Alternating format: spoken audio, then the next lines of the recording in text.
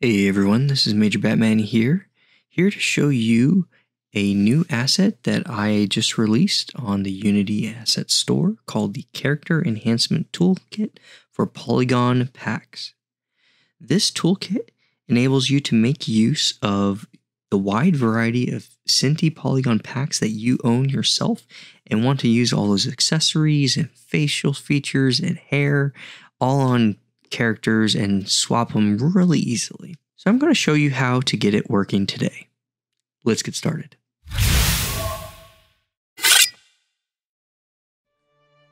Alright, I just opened up a basic screen. This is 2021.3 built-in render pipeline.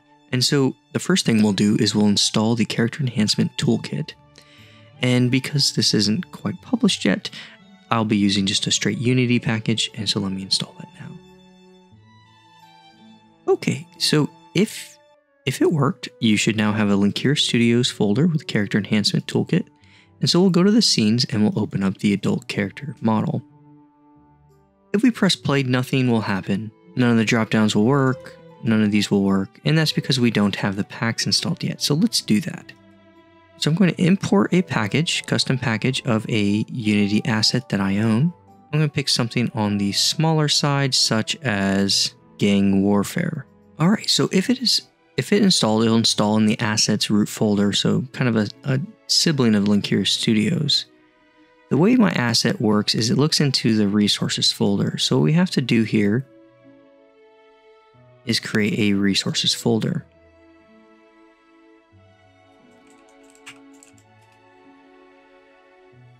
With the resources folder created, we'll move the Polygon Gang Warfare to the resources folder.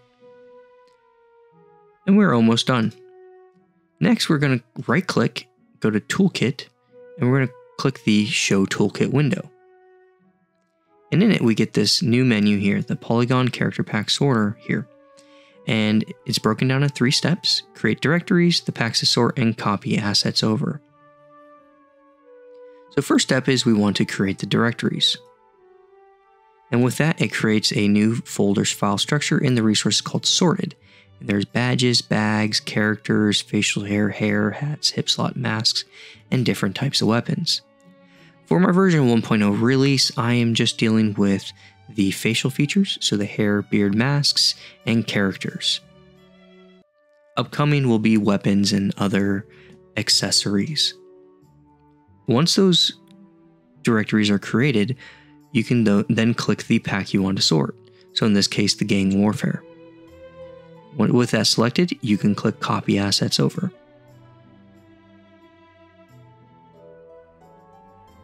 It will initiate play mode, and so then you can exit play mode, and then it finishes the copy, and we can see that there's some files moved over, so melee, masks, male and female characters. So Gang Warfare didn't have that many assets, so you can see that there's no hats or hair or facial hair, so I'm going to install Battle Royale. So with Battle Royale created, you can then move it over to the resources folder.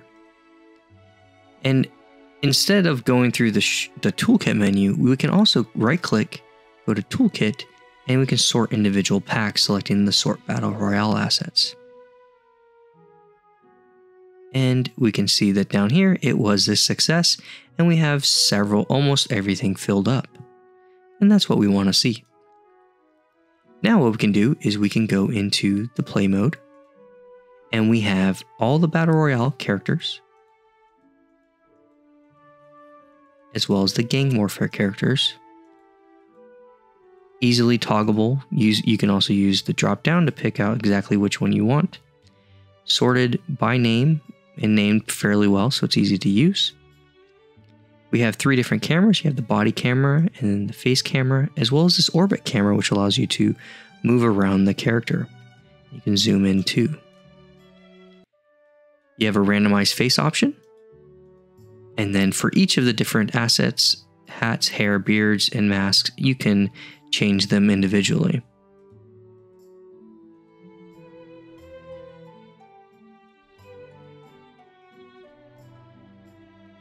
And then if you'd like to remove it, you can remove it by pressing the X, or randomize it individually using the dice. And then if you click female, you then get the female characters. And it persists over with the same attachments, so we can just remove them as well if we like, and go through the characters for female. So once you find something that you like, let's say you like this, you can then save it. We can name it Good Girl.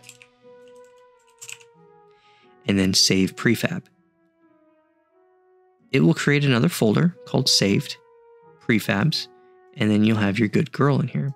And that allows you to, in the future, in your own game, to just export this model, and now you have a customized character. And that, my friends, is the Character Enhancement Toolkit.